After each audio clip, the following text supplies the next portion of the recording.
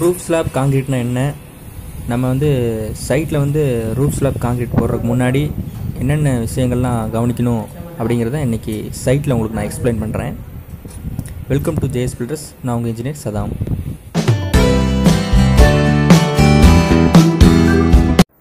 நம்ம வீடுகளுக்கு roof slab கம்பிகள்லாம் கட்டுறதுக்கு முன்னாடி ப்ராப்பராக ஒரு ஸ்ட்ரக்சரல் இன்ஜினியர்கிட்ட போய் எந்த மாதிரியான டைமென்ஷனில் கம்பி போடணும், 10 mm எங்கே போடணும், 8 mm எங்கே போடணும் அப்படிங்கிற ஒரு ப்ராப்பர் அட்வைஸ் இல்லாமல் நம்ம வந்து பில்டிங் வந்து ரூஃப் காங்கிரீட் போடக்கூடாது. எந்தெந்த கம்பி எந்தெந்த இடத்துல போடணுங்கிறது ஒரு டிசைன், ஸ்ட்ரக்சரல் டிசைன் பண்ணால் தான் கரெக்டாக ஒரு வீட்டினுடைய அமைப்பு இருக்கும். ஸ்பேனுக்கு தகுந்த மாதிரி கம்பிகளோட டைமென்ஷன் வந்து மாறும். ஸோ அதை வந்து கேட்டு வாங்கிட்டு நம்ம அதன்படி வேலையை வந்து ஸ்டார்ட் பண்ணணும். ஸ்லாப்பில் வந்து கம்பி கட்டுற வேலை எல்லாம் முடிஞ்சதுக்கப்புறம் சைடெல்லாம் ஒழுங்காக வச்சுருக்காங்களா அப்படிங்கிறத வந்து கவனிக்கணும். அப்புறம் வந்து ஜாயிண்ட் டு ஜாயிண்ட் கம்பியெல்லாம் வந்து கரெக்டாக டைப் பண்ணி கட்டியிருக்காங்களா, இந்த கட்டு கம்பி வச்சு இறுக்கமாக கட்டியிருக்காங்களா அப்படிங்கிறத பார்க்கணும். இந்த கிராங்க் ராட்ஸ் இதெல்லாம் பார்க்கணும். அப்புறம் வந்து எலக்ட்ரிக்கல் ஒர்க்ஸ்லாம் வந்து பைப்லாம் கரெக்டாக ஜாயிண்ட் ஆகிருக்கா, ஜங்ஷன் எல்லாம் கரெக்டாக கனெக்ட் ஆகிருக்கா அப்படிங்கிறத கவனிக்கணும்.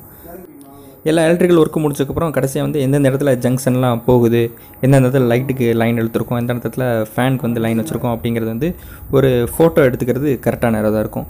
ரூமில் எங்கே இருக்குது, ஹாலில் எங்கே இருக்குங்கிறத அது ஃபோட்டோ எடுத்து வச்சிட்டோம்னா நம்ம பின்னாடி வந்து அது யூஸ் ஆகும். வயர் லைன்லாம் இருக்கும்போது யூஸ் ஆகும். ஏதாவது தப்பாயிருச்சுனாலோ ஏதாவது வயர் லைன் மிஸ்டேக்னாலோ அந்த ஃபோட்டோ எடுத்து நம்ம எந்த லைனில் இருக்குன்னு பார்த்துக்கலாம். கம்பிக்கு கீழே பார்த்தீங்கன்னா நம்ம வந்து காங்க்ரீட் வந்து 20 mm அளவுக்கு இருக்கும். அந்த 20 mm அளவுக்கு காங்க்ரீட் வந்து ஃபில் பண்ணுறதுக்காக இந்த கவர் பிளாக் அப்படிங்கிற மெட்டீரியல் வந்து யூஸ் பண்ணி அந்த கம்பி வந்து கொஞ்சம் தூக்கி வைப்போம். அது எல்லாமே அந்த கவர் பிளாக் எல்லாமே கரெக்டாக எல்லா கம்பிலையும் வச்சுருக்கோமா, கம்பிக்கு கீழே வந்து கரெக்டாக பாட்டம் கேப் கரெக்டாக 20 mm இருக்கா அப்படிங்கிறத வந்து கரெக்டாக மெஷர்மெண்ட் பண்ணி பார்த்துக்கணும். அப்புறம் வந்து காங்க்ரீட் போடுறதுக்கு முன்னாடி கரெக்டாக எல்லா நல்லா தண்ணியெல்லாம் அடித்து விட்டு தண்ணியெலாம் தெளிச்சுட்டு கரெக்டாக வந்து அந்த காங்க்ரீட் போடுறதுக்கு முன்னாடி எல்லா இடமும் நல்லா வெட்டாக இருக்கா, ட்ரையாக இல்லாமல் வெட்டாக இருக்கா அப்படிங்கிறத பார்த்துக்கணும். நெக்ஸ்ட்டு வந்து பார்த்திங்கன்னா காங்க்ரீட்டோட மிக்சிங் ரேஷியோ, அதாவது M20 கிரேட் அப்படிங்கிற காங்க்ரீட்டாக வந்து ரூஃப் ஸ்லாப்பில் மேக்ஸிமம் யூஸ் பண்ணுறோம்.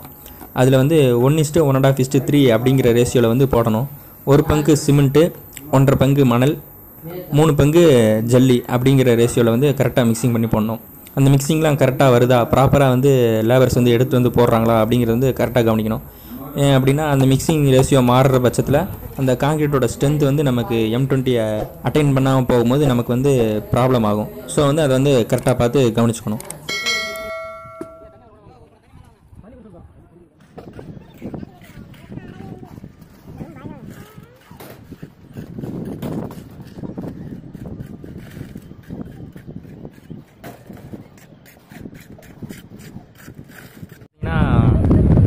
காங்க்ரீட் போட்டாச்சு.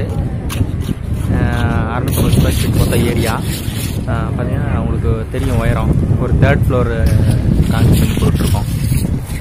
மேக்ஸிமம் ஃபினிஷ் ஆகிடுச்சு.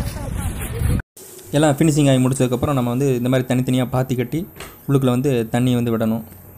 டோட்டலாக வந்து பார்த்திங்கன்னா ஒரு காங்க்ரீட்டோட ஃபுல் ஸ்ட்ரென்த் அட்டைன் ஆகிறது பார்த்திங்கன்னா 28 நாள் வந்து க்யூரிங் ப்ராசஸில் வந்து நம்ம வைக்கணும். 28 நாள் க்யூரிங் ப்ராசஸ் முடிஞ்சதுக்கப்புறம் நம்ம வந்து பாட்டமில் இருக்கிற அந்த முட்டெல்லாம் பிரிச்சிட்டோம்னா நம்ம வந்து ரூஃப் ஸ்லாப் வந்து ரெடி ஆயிரும்.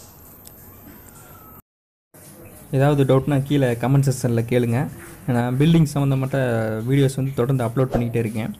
லோ காஸ்ட்லி எப்படி பில்டிங் பண்ணலாம், இனோவேஷனான ஐடியாஸை வச்சு பில்டிங் எப்படிலாம் கட்டலாம் அப்படிங்கிற நிறையா வீடியோஸ் அப்லோட் பண்ணியிருக்கேன். எல்லாத்தையும் பாருங்கள், லைக் பண்ணுங்கள், ஷேர் பண்ணுங்கள், சப்ஸ்கிரைப் பண்ணி வச்சுக்கோங்க. தொடர்ந்து வந்து போடுற வீடியோஸை வந்து பாருங்கள். எல்லோரும் யூஸ்ஃபுல்லாக இருக்கும். தேங்க்யூ ஃபார் வாட்சிங்.